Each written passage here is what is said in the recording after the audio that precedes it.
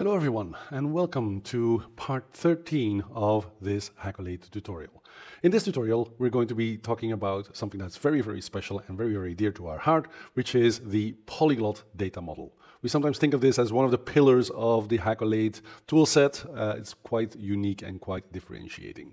So what do we mean with that? What do we mean with a polyglot data model? Well, it's actually a little bit special. It's a little bit special because it's a common physical model that you implement across a wide number of different underlying target physical models, right? So in that sense, it is similar, but it's also different from a logical model as we used to know it in the past. We have a really nice article for you to read on that, but trying to summarize it here, a polyglot data model is similar to a logical data model in the sense that it is technology agnostic. It's not dependent on the specifics of the implementation of the underlying target. Right? But we think it's actually truly technology agnostic because it accommodates a lot of different types of data models, not just relational data models. Right? So we can generate physical schemas for a variety of different technologies automatically and map the specifics, the specific data types of these technologies automatically to this overarching common physical model. Right? Therefore, we've implemented a couple of things that are different, very different from a logical model. Specifically, we allow for denormalization at this polyglot data model level. Right? Not always mandatory, not always desired, but for specific access patterns, this is really, really useful. And it also allows for complex data types. We've talked about that before in our tutorial, right? Nested structures, object structures, arrays, those types of things are permitted in that polyglot data model. It also allows for some conceptual modeling concepts to be applied by using something we call a graph view. It's a higher level representation of the business terms, the business concepts that we use in our data models, and therefore very useful to bridge the gap between our technologists and our business stakeholders. We would like to remind everyone that we're not big fans of creating huge, thousands of entities types of data models. We think it's useful to apply the principles of domain-driven design in domain-driven data modeling, right, by breaking down complex models into smaller ones, right? And therefore, polyglot data models have a really, really useful role to play there. Right, so it's separate from a physical model, but it's related, right? There is a link between those physical models and the polyglot model, right? We are going to try to ensure consistency across all implementations by having lineage between those different models. We're going to use something that is similar to external definitions, right? Linking things together, right? Referring from one model to another model at the model level. It's important to understand, however, that the polyglot data model, once you start using it, will become the master from which all of the target models are derived. Right? So changes are to be made at that master level as much as possible. We will obviously try to accommodate deviations, additions, changes, deletions, and obviously there's nothing wrong with it if you have to do that, but think twice when you do. You probably want to try and maximize the number of changes at the master level, at the polyglot level. So how do you create one? How do you create a polyglot model? Well, it's just another data model, right? So when you create a new Hackolade model, you can choose to say, okay, I'm going to do this in a polyglot way, and I'm going to start with the master. I'm going to create the polyglot model first, right? That's a definite possibility. But many times you will actually start from something that exists already, right? You start from a physical target model that you already have, and you promote that. You promote that into a polyglot model. Right, so we promote the physical data model that we have into a polyglot model, and then we say, okay, now this thing is the master, and we're going to work with that master, and we're going to start deriving all kinds of other models from that master from here on onwards. Right?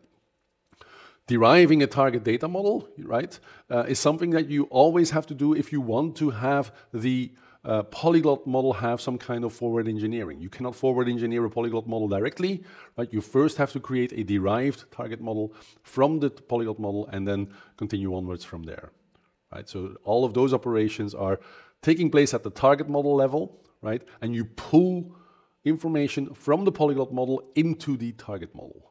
Right? So the target model is always the slave, it's always pulling information from the master, right?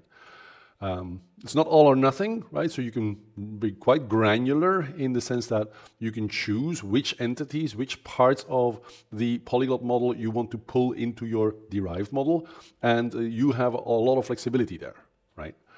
One of the things that we should mention is that we have some really interesting things that we can do when we do that derivation, when we do derive a target model from a polyglot model. One of the things that we can do is normalization, right?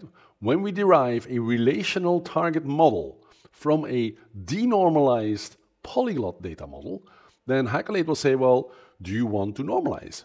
Right? Is it something that you would want to do? Because we can apply the principles of normalization automatically. You know, the rules are clear. We know how to do that. We know how to go from a denormalized structure into a normalized structure automatically.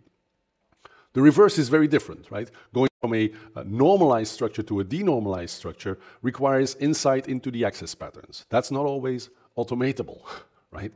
So therefore, we recommend that at the master level, we allow for denormalization and then apply normalization when and if you need it at the lower level, at the physical target level. Another important concept that I should explain here is the fact that you can combine multiple polyglot models together into one physical target model. You can see this in the picture, right? You have the blue boxes, you have the red circles, and you have the green triangles. All of those are at the polyglot level, so those are polyglot data models and entities at the polyglot level. But in the physical target that you derive from it, you can combine more than one polyglot level entity into a particular target A or target B. Right? So you can really mix and match there. And this is sometimes really, really useful, especially as we move towards concepts like domain-driven data modeling. We can make adjustments, minor deviations if at all possible, right? Like changing properties or adding a few entities or removing a few entities. That's obviously possible at the target level, but if at all possible, we would like to have those updates of the target model be driven by the master, be driven by the polyglot model. Right? So the polyglot model changes, well then those changes will be updated in the target data model by either doing some kind of a manual refresh, right? There's a sync option in the target data model, or by closing and reopening the target data model, and then it will ask you, okay, are you sure that you want to update?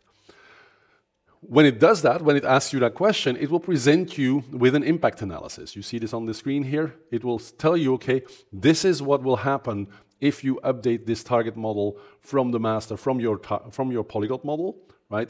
What is it that you want to approve? What is it that you want to allow? Or do you potentially want to break the link, right? You need to be thinking clearly about this, right? So this is how you update it. So with that, I'm going to actually take some time and show you a few things, and then we can come back a little bit later and go over some of the reading materials. All right, here we go. So what I've got here is a target physical model for a MongoDB database. I've actually reverse engineered this database from a MongoDB instance that is running in their Atlas cloud. So this is the document-oriented data model, right? So where I've got movies, I've got comments, I've got users, all these different things, right? And you can see that we're leveraging the power of the document data model, right? There's a nested structure here, a little bit more complex than your typical relational model. So what we're going to do now is we're going to convert this model, we're going to promote it to a polyglot data model, right? That's a really easy operation. I can go right here, I can say, okay, convert this to a polyglot model. Okay, so here I choose how I want to handle the paths, right? Let's just take an absolute path here for now. I'm going to put this in my tutorial directory, and I'm going to say, okay, this is the polyglot version, which I had already prepared, but I'll just replace it here. Right, so overwrite it, and now I'm going to open this new model, and then you will actually see that the polyglot data model is extremely similar to the MongoDB data model. Obviously it would be, right, because it's representing the same data structure. But you can see here, right, so this is the polyglot model, right, and it's really looking exactly the same.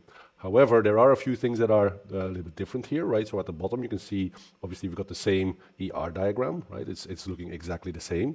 But it also has a graph diagram that represents the concepts that we're dealing with in this data model at a little bit of a higher level. It's drawn inspiration from how we do graph database modeling, right? Entities that are connected to each other with relationships, right? So now we've got the MongoDB model, right? And I've got the Polyglot model. I'm going to shut down this one, right? I'm going to shut down the MongoDB model, and I just have the Polyglot model available here. And I'll just make a change here, or I'll add an attribute here to this entity, to the movies entity, right? So I'll just add something, a new attribute. I'll call this the tutorial attribute, right? So you can see it now, right? I've just added this new attribute here, and I'll save this one. And now, remember, we're dealing with the Polyglot model here right now. If I now go back and I open the MongoDB model, it's hopefully going to say, well, hey, you want to update this because the Polyglot model has actually changed, right? So I'll go back here and I'll grab the MongoDB model, right? That's this one. This is the Polyglot one.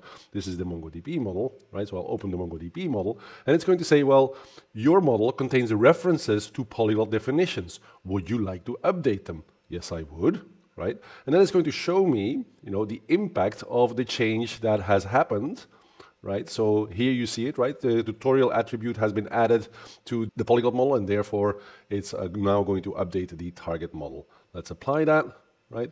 And now we're going to have this new attribute here in the MongoDB model, right? Not just in the Polyglot model. Hopefully that's clear.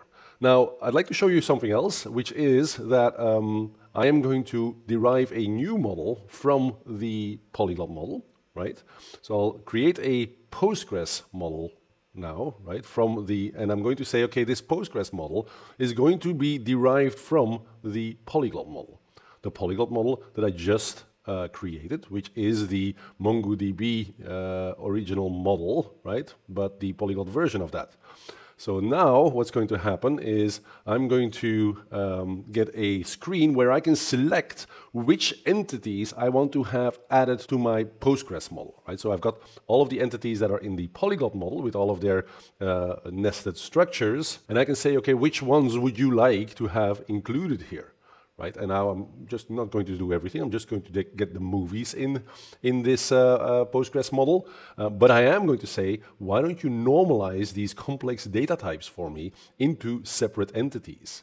Right, so this should be interesting, right? Because we can, like I said earlier, we can automate the normalization of a denormalized structure. It's much harder to denormalize a normalized structure, as that would depend on the access patterns. But this should be possible. This should be interesting, right? It's going to give me a normalized version, as you can tell, of the movies entity, right? So these are now flat structures, right? Where movies are over here, languages are in a separate table, genres are in a separate table. All of the nested structures that we used to see in the original MongoDB model, as well as in the Polyglot model that we converted it into, are now all in this Postgres model.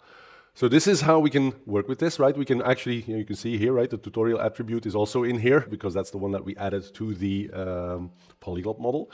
So this is now another derived model from the Polyglot model that we created. And another great way that you can leverage this Polyglot data model that we've created here is by working this into, for example, an Avro schema, right? Something that you can leverage with your Kafka implementation, or potentially also something that you could use to create an API or something like that, right? So leverage this Polyglot model that you have right here for other types of data structures, not just databases, but something else as well. Now, how are we going to do that?